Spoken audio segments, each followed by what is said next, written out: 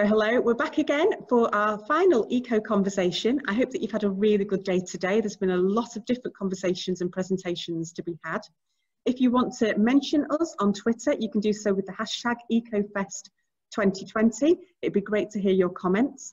I'm really blessed today to be able to welcome Rev'd Mark Coleman to join us for our last conversation today, which is all about faith and activism.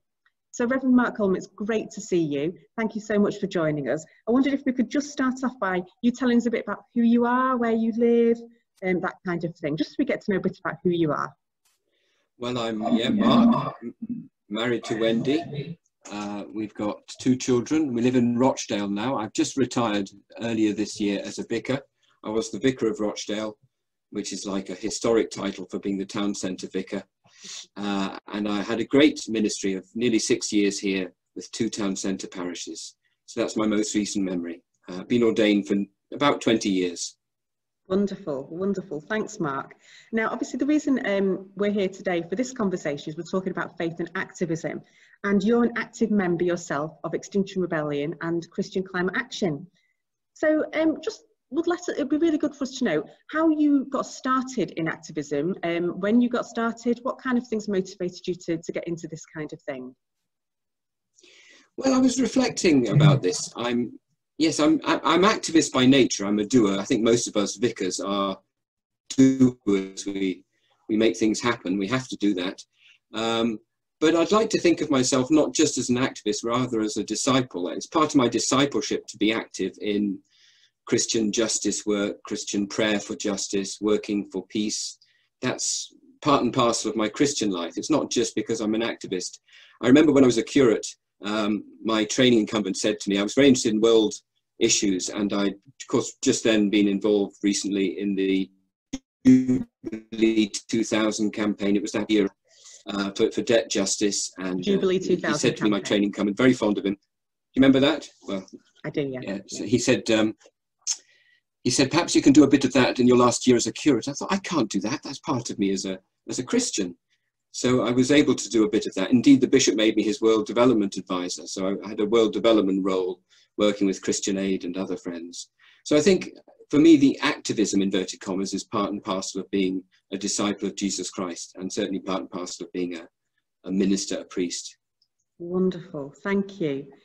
Tell me, particularly when we're talking about, at the moment, there's just been a big rebellion that has just finished across the country. Lots of different actions happening. I wonder if you could tell us some of the actions that you've been involved with recently, and why you've been involved with them. Well, this last week, I've been involved in Rochdale, here where I live. Me and other members of Extinction Rebellion, Rochdale, we got a globe. The vision was to get a globe and put it on a stretcher. Others bought white coats or sourced white medical coats. And we did a procession through the town centre, past the banks, Barclays, HSBC and Santander being the worst culprits for financing fossil fuel still, billions of pounds going into that. So we did a nice little drama. This was our first sort of public action really as a group. Had a lot of fun. I had a few profound conversations with people. And so that's one thing I've been doing. And also this week I've been again into town, into the city centre of Manchester, keeping the social distance. There was a lovely rally and lots of speeches. That was really an encouraging time. But I've observed through the various chatting channels on the internet how Christians in London have been arrested in quite large numbers. So I feel them very much on my heart, really. Feel it's a sharp end. I've had a good week. It's been exciting and encouraging, but for some it's got a little more edge, a little more cost. Absolutely, absolutely, Mark. And of course the news has been coming through about people who have been arrested, you may say for their activism. Now, last October, in the October Rebellion, Mark, this was you, wasn't it? You got arrested. And I wonder whether you could tell us a little bit about what happened, what led up to it, and how you felt about that. Well, the background is a lot of frustration, really, or sort of pent-up waiting. During my ministry in Liverpool, before I came to Rochdale, my 2 parishes there, We got involved in all sorts of nice green projects, and we had, I do workshops and events, but it was difficult work because there wasn't much interest and attendance was low, and I would often get depressed about that side of my ministry. But there were along the way some wonderfully encouraging people, I mustn't deny that. So when I came to Rochdale, I continued that, and we had a few great eco events at St Chad's in Rochdale. But when I read in the paper, I guess late 2018 or early 2019,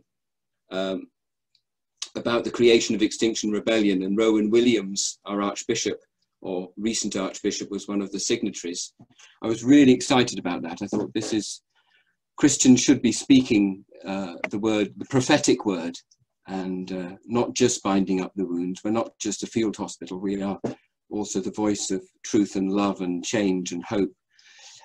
So when you and Hannah Malcolm organised the event, probably in that, was it in that church you're sitting in now? It was, yes, it was. We had our Christian Climate Action meeting last August here, yes. That was it. Well, I came along to that. That was brilliant. That was a key moment for me. And I think I'd sort of decided that I would offer myself for arrest, but that clinched it, absolutely clinched it. Then after that session, I went to a training session at the university on non-violent direct action, you know, how to prepare yourself.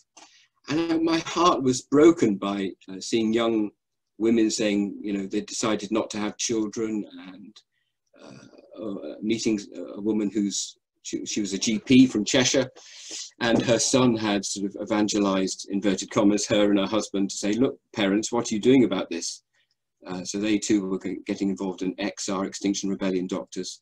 So this was an exciting time for me, and I felt very called to go to London and get arrested, which is, it's not hard to get arrested when you see other people bravely sitting on the road, and you just have to sit next to them. So that's what happened. I got arrested. Getting arrested was a moving and quite exciting occasion for me.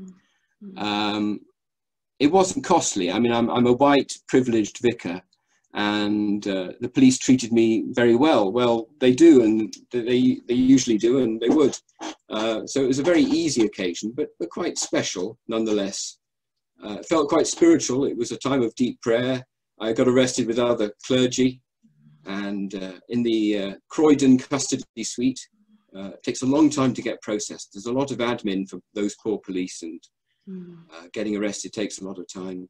So we spent a long time sitting, sharing biscuits on the floor with other rebels, sharing their tales. There was a guy who'd done long-term anti-fracking protesting in Lancashire, very special guy who had been at one stage in his life to a church, and he gave us a scripture, and then we discussed that. It was a lovely time of communion, Holy Communion. Then it was a bit more lonely in my cell, I have to say, a bit later on. And then you're released. And when I came back to Rochdale, people saw me as a bit of a hero, really, which was rather lovely, but not quite what it's about. But it opened lots of conversations, and that in itself was special. Some deeper conversations from all sorts of people in the town. So getting arrested was easy for me. It's not always that easy for others, and I want to acknowledge that. But I think Christians are called to the way of self-sacrifice and love and non-violence, most certainly. And being arrested is one way to do that. Thank you, Mark. That's really interesting to sort of hear about your own experiences. There may be other people watching at the moment who are thinking, how can I as a Christian live out my faith? I want to do this. I want to be more active. How can I go about doing this? What kind of advice maybe would you give to people who are thinking, I want to get more active, but I'm not quite sure how to? I think the first thing I want to say is you don't have to get arrested, of course. There's lots of ways to resist. When we pray, we are non-violently resisting. When you make a lovely banner, a prayer banner or something, whatever you do, lots of ways to resist without being arrested. So, and the other thing to say is I found doing this gave me great encouragement, really. There's something very depressing about not acting when you want to act. It's sort of, you're locked in, you're denying what's stirring in your heart. So we need to act, reflect with others. Christians need to do the work of love, pray about it, be in a community, reflect on the scriptures, do some more things of love and hope, and work for justice and for the climate and the ecological emergency. So do something, whoever you do it with, in your church, in your Christian Climate Action Group, with XR. It almost doesn't matter who you do it with, but do it with love and hope. Oh, do it with love and hope. That's lovely. I think one of the things you've mentioned time and time again is this community, the idea of doing it with other people. You know, you've talked about how when you've been on certain actions that it's been fun, you've been with other people. Would you say that that's a really important thing, to find other people and do things together? Does that sort of help in that process and give you energy? It gives me energy, and I'm sure I'm not that different from everybody else. So, yes, we need that energy of a community, and I'm sure that's in a way what church is. And I've often felt in the last year or so with this sort of activism around this area, being with other Christian disciples or other rebels who are working on a basis of love and justice and mercy. You know, you're creating church. There are moments of Holy Communion. And I think Eucharist is not just what we do on a Sunday. Eucharist is when we gather and we remember the story of Jesus and we act it out in some way. So that's when we create church, create communion, create Eucharist. So seek those moments, find others to do it with, and be hopeful, because even when the press starts saying, oh, you're denying the freedom of the press, cries this weekend, you know, there was those blockades in London and Liverpool to stop the papers coming out. It's easy to get maligned and say you're stopping the freedom of the press, you're destroying people's routines and things. And there are times when you'll feel, as I feel, quite dispirited, and that's when you need the other people and a narrative of hope and change. Absolutely. I remember at Greenbelt last year, Bishop Stephen Cottrell, who was a bishop then, obviously he's the Archbishop now, he talked about the phrase, blessed be the peacemakers. And he talked about how the peacemakers that we think of as peacemakers, such as Mahatma Gandhi, Martin Luther King, were often thought of as the troublemakers at the time. And I thought that was a really interesting thing to remind ourselves of, and to give us encouragement of. Often being the peacemaker sometimes feels like you're being the troublemaker, but actually that's part of the journey into bringing peace almost. What would you say to that? Oh, I'd say that's so true. And there's a funny irony there, isn't it, that our children in primary school, I believe, are taught Gandhi and Martin Luther King. That's in the curriculum. But it's almost like it becomes an abstracted thing. This is from history. Well, we're all in history. We're in the moment of history now, and we are writing history. And we people of faith or no faith, in a way, those labels don't particularly matter. People are alive, and we're all alive here, who can choose to go the way of love and truth, can say, look, there is a climate emergency, there is an ecological emergency. Me doing some more recycling is not going to solve the problem. We need to get beyond the current ways of seeing, you know, our current myopic social vision, and we need to act for a new world, a new heaven and a new earth. So looking back to Gandhi and to Martin Luther King and others who were prophets and were brave enough and drew lots of people into their movements to do the Salt March or all those protests, it was ordinary people behind them that won the battle, not just Martin and Gandhi. So it needs more people, more ordinary people, not heroes like you and me, Grace. I wouldn't call myself a hero, Mark. What a wonderful discussion, and thank you so much, Mark. I think something I was talking about the other day with some amazing young people actually in a climate conference was about the power of the truth, and how, if you know, it's speaking the truth to power is actually gives power to the truth almost. And if you think about people like Mahatma Gandhi and also people like Rosa Parks, who in her very small actions spoke a truth about what is right and what is wrong, then that truth can become powerful in itself. So this idea of speaking the truth, about acting in love, is so central, I think, to this movement and to affecting, hopefully, good, positive change. Absolutely. There's power in the truth. And I think this is a time that maybe every time is a time, but certainly now people are a bit cynical about the political institutions, cynical indeed about our church, and they feel let down by all sorts of things. So it's not the time for us to be defensive about our institutions, but to reach out, find love and truth have value. People know what that smells like, tastes like. And I think if we seek that, the kingdom of God, we may use those sort of words as Christians, seek the truth and serve it and draw others into it, we can build a new world, please God. Absolutely. The truth will set us free.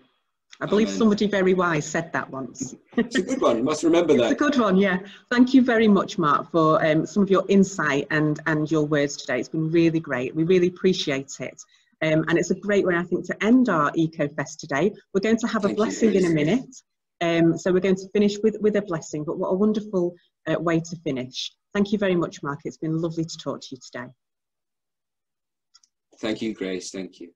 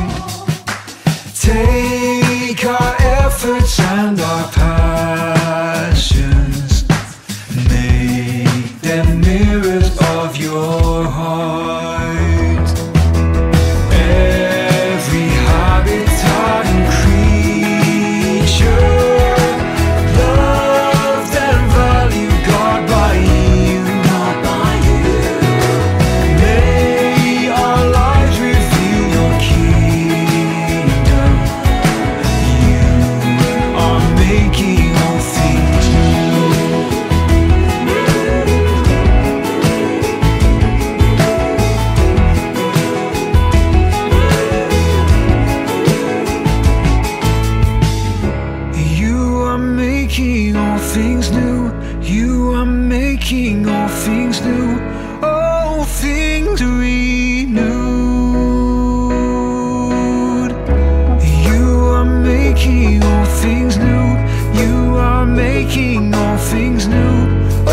things to renew.